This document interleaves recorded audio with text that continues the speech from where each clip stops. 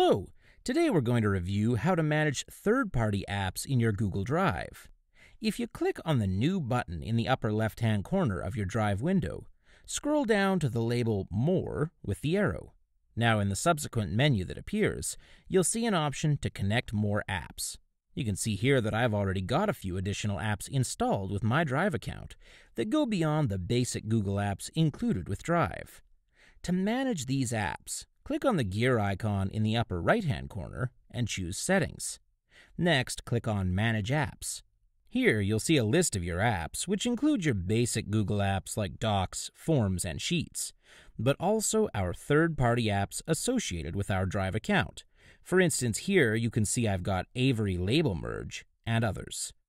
So if you click on the Options box next to an app, you can view the product page in order to get information about the installed app.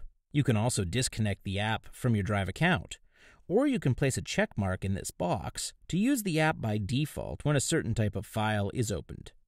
Now this is just a quick introduction to managing third-party apps, but if you start to build up a large library of these applications in your Drive, you may find this management tool quite helpful. Thanks so much for watching, and have a great day.